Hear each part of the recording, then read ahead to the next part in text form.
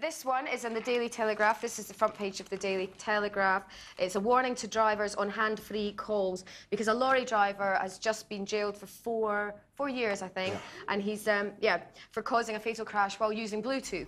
So although he wasn't on his mobile, using his hands on his mobile phone, using Bluetooth, he was spending so much time concentrating on the conversation that he didn't notice that the cars in front had all stopped, and he was speeding up, smashed into the back of the car. Do you find, I mean, when you else. use these Bluetooths, I mean, is there a difference in level of concentration between speaking on the phone? But is there a difference between speaking on the phone to someone and speaking to someone in the passenger seat?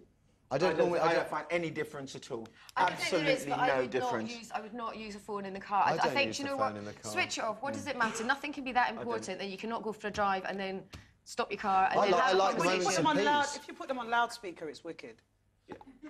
Yeah. But you tell everyone else to shut up in the car. Do you know what I mean? Yeah. And then speak to someone and you can hear them bitching about everything. Yeah, you know. And then you say, you're on loudspeaker. But I'm fascinated about this. And he's in the car with me. Level of concentration that I can appreciate, lighting a cigarette at some point, and as a smoker, and I know only too well, there is a moment when you are not looking at the road because you're lighting the cigarette.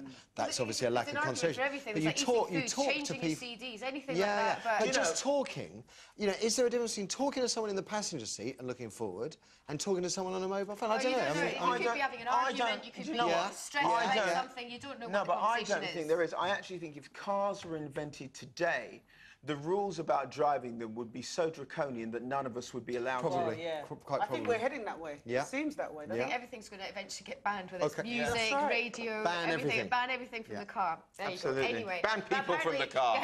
No driving. Buy a car, wash it and look at it. But apparently 30 road deaths each year are linked to mobile phones. So there you go. Now I've got the Daily Mail, page 31.